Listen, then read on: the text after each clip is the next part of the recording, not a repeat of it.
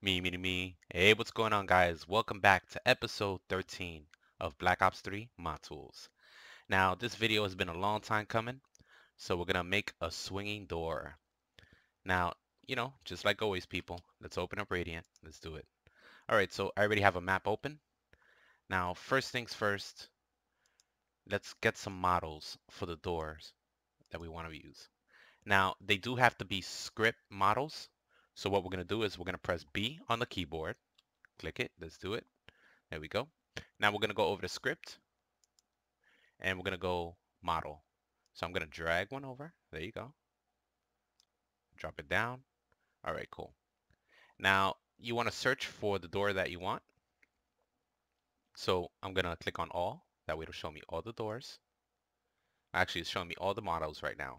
So what I want to do is we want to type in door. And here are all the doors. Now let's look for a door we want to use. I just found one that I liked, but we could use any doors. Let's see. I know there was a P7 door around here. All right, these blue ones are cool. All right, so with the doors, if you're going to be making double doors, you need a left and a right. So as you can see, at the end of this name, it says left. And then if I move down, that one says right. So let's drop them both in. So double click it, the door pops up. And then now do the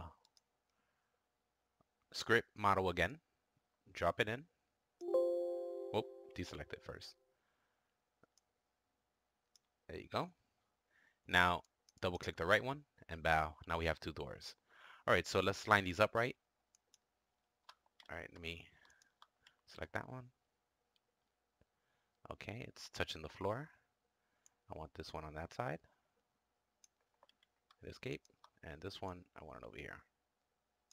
That way the handles look nice, It's the right spot for it. So let me move this one over. There you go. We'll go from a top view. Now I'm gonna shrink down the grid so I can grab these in a little closer. So I'm gonna go to 1. Let me see how it looks. There you go, that's perfect. Put that one there. Select this one and put that one there. Now with the doors, you can always bag a frame. See, like this is a frame right here. So you just have to get the frame for these double doors. It's going to be a lot bigger than this one. But, we're just going to make a quick rotating door. All right, so select both and hit N on the keyboard. So it can bring up the entity browser, entity info, excuse me. Now we're going to give it a name. Now for target name, we're going to call this Auto 150. Now, the reason we're putting Auto 150 is, let's say if we have this game and the doors and they're already working and you want to make more of these doors, all you have to do is just copy everything. So, select everything and hit spacebar and it'll make a new set of doors. That way they won't be linked to each other. So that's why we're calling it Auto 150. So press enter. That's fine. And let's give it a script string. So go to add KVP and go to script string.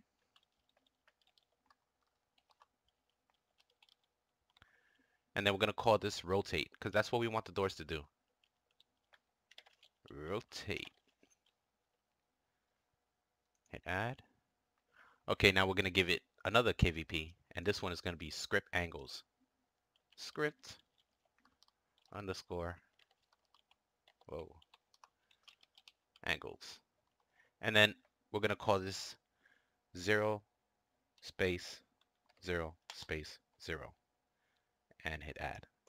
All right, so that part is pretty much done. All right, deselect them. Now select one of the doors and go back to grid 8, which is number 4. That way the boxes will be increased. And then we're going to hit R on the keyboard. That's to rotate. So with one of the doors selected, we're going to press R and we're going to rotate it in the direction that we want the door to be. So let's, left click, drag it down because it'll start moving to the left. And as you can see, right over here where it says angles, it says 0 to 10, 0. So that's what we're going to put over here. So let me Put this back. Hit escape once. And let me go over to here. The one in the middle, that's the one we have to change to 210. Now make sure the zeros have spaces between them. And press enter. That's good. Now let's do the other door. Let me zoom out so we can see it. Press R on the keyboard. Rotate it in the direction you want it. There we go. Now this one says 0150. So that's what we're going to put over here. All right, so let me bump it back.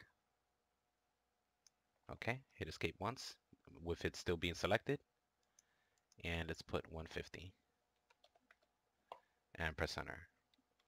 Press escape. Okay, now that's done. Now we're going to make a script brush model. So go back into Entity Browser. And under script, you go brush model. Just pop it over. There you go. Shrink it down. Now don't put it inside the door, because this is going to be the clip. Like, you just want it right in front of the door. And no matter what, it's going to block the player from going in. So let me shrink down the grid. Let me just do it like this. There you go. Make it the size of the door. And we can drag it up.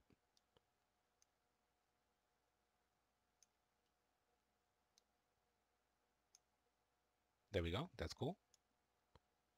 Is it bigger than the door? Yes, it is. So let's make this smaller. There we go. The player's not going to squeeze up there. All right, so now that it's a script brush model, we're going to give it a texture. We have to give it a clip texture. So hit T on the keyboard, and you're going to type in, well, you're going to go to all, and you're going to go to clip. So type in clip, and you're going to want the one that just says plain old clip. Where are you, buddy? Don't hide from me. Show yourself. Here it is. Double click that, and now it's a clip. All right, so we're going to give it some KVPs. So go back into Entity Info. And as far as target name, we're going to call it the same thing we called the door models. So we're going to call it Auto 150. Press enter. Now we're going to give it another KVP. And it's going to be script noteworthy. Script underscore noteworthy. And we're going to call this clip. And press enter. All right, last thing we have to put is the trigger. All right, so go over to your entity browser. Now go over to trigger. Let me get rid of that. All right, now trigger and go to views and drop that in and put it back on grid 4. And here we go. Just gonna put it right in front of the door.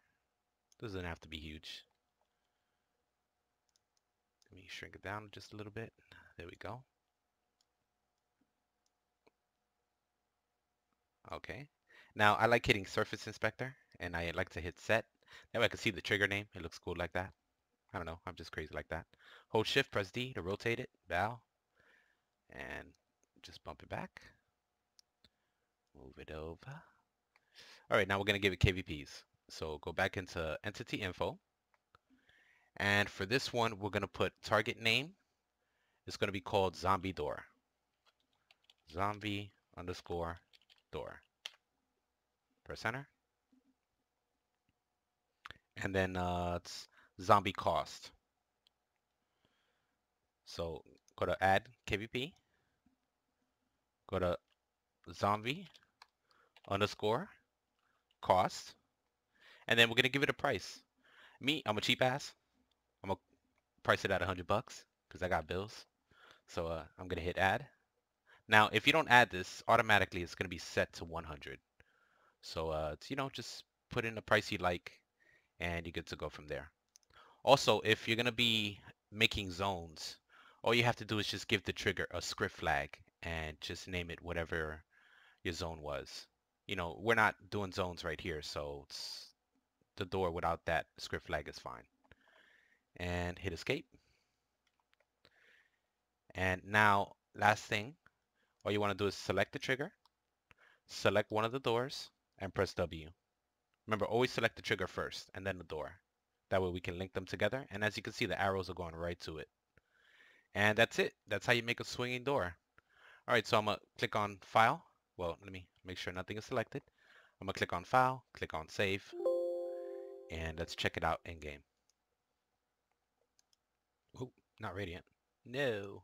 All right, that's good. All right, so click Compile, click Lights, click Link, click Run, click Build. And let's see. Just give it a second so it can compile.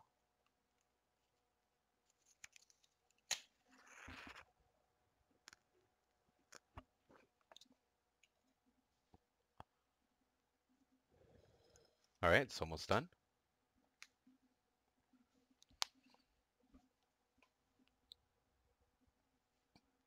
And there we go. All right, cool. All right, so let me open up Steam. It didn't open, okay. So I'm gonna uncheck link. For you, it might load, but for me, it's being a pain in the tush, you know? But that's cool.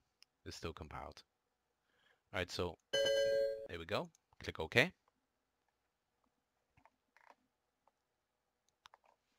And with any luck, you should have some swinging doors. Now remember, if you want, turn it into a prefab.